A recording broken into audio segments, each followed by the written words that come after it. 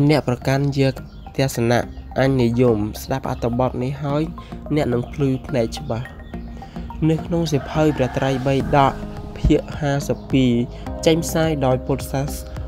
បណ្ឌិតនៅត្រង់ទំព័រ285មានរឿងមួយដំណាលថាកាលពីយូរលង់ណាស់មកហើយមនុស្ស6នាក់មិនដែលស្គាល់ដំរីសោះហើយបានបបួលគ្នាទៅស្ទាបអង្អែលឲ្យបានស្គាល់នឹងគេបានម្ដងពេលនោះមកដំរីសួរទៅអ្នកទាំងអស់នោះថាតើសត្វដំរីមានរូបរាងយ៉ាងដូចម្ដេចជនខ្វាក់ដែលស្ទាបជើងដំរីស្រែកឡើងថាអញស្មានថាដំរីមានន័យអស្ចារ្យប៉ុណ្ណាតាមពិតវាគ្រាន់តែដូចសសរមួយដើមសោះមនុស្សខ្វាក់ដែលកំពុងតែស្ទាបកន្ទុយដំរីស្រែកប្រឆាំងថានរណាថាតាមពិតដំរីដូចខ្សែពួរទេតើជនខ្វាក់ម្នាក់ទៀតដែលស្ទាបចំប្រមោយដំរីតបភ្លាមថាកុហកសត្វដំរីមានរាងត្រលូដូចទៅនឹងបំពង់ឫស្សីទេអ្នកខ្វាក់នៅខាងត្រចៀកដំរីស្រែកថា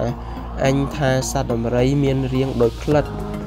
មនុស្សខ្វាក់ទី5យកដៃទៅស្ទាបចំពោះដំរីអស់សំណោចហើយបណ្ដើរឲ្យនិយាយថាខុសទាំងអស់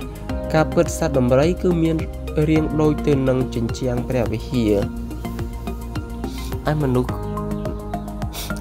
ខ្វាក់ទី6ក៏ស្រែកទាំង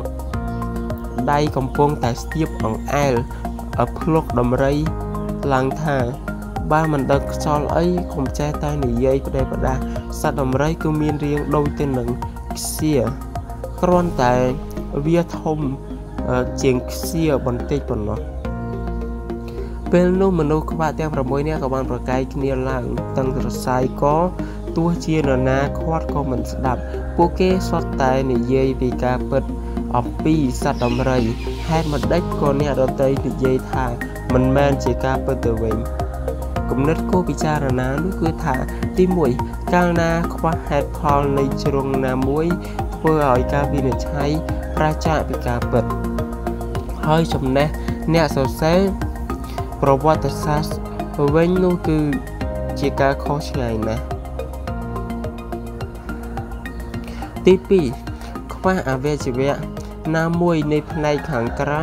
វាគ្រាន់តែបង្កភាពលំបាកឬមួយក៏ការរំខាននៅក្នុងការរស់នៅប៉ុណ្ណោះតែបើខ្វះការគំនិតពិចារណានោះវាជាបញ្ហានិងមានឈ្មោះថាពិការពិតប្រាកដទី3អ្វីដែលអ្នកចេះដឹងអ្នកផ្សេងក៏អាចចេះដឹងដែរប៉ុន្តែអ្វីដែលអ្នកដទៃដឹងមិនប្រកាសថាអ្នកអាចយល់ដូចគេបាននោះទេនៅក្នុងជីវិតមនុស្ស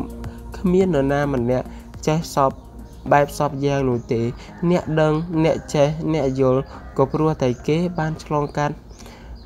ការពិសោធន៍ការឆ្លងកាត់ការរៀនសូត្រច្រើននៅក្នុងជីវិតរបស់គេហើយក៏នៅមិនទាន់ចេះគ្រប់ជ្រុងជ្រោយផងដែរទី4គឺទោះបីជាអ្នកចេះដឹងប៉ុណ្ណាក៏មិន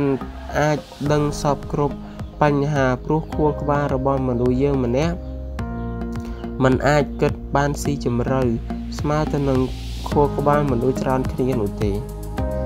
ដូច្នេះហើយមនុស្សឆ្លាតគឺជាបុគ្គលដែលច្រានចោលនៅគំនិតអវិជ្ជមានហើយទទួលយកនៅគំនិតវិជ្ជមានពីអ្នកដទៃទី5គឺការប្រកែកគ្នាដោយប្រកាន់ខ្ជាប់នៃទស្សនៈអញ្ញយមគឺមិនល្អប្រសើរឡើងនោះទេនៅក្នុងការរស់នៅ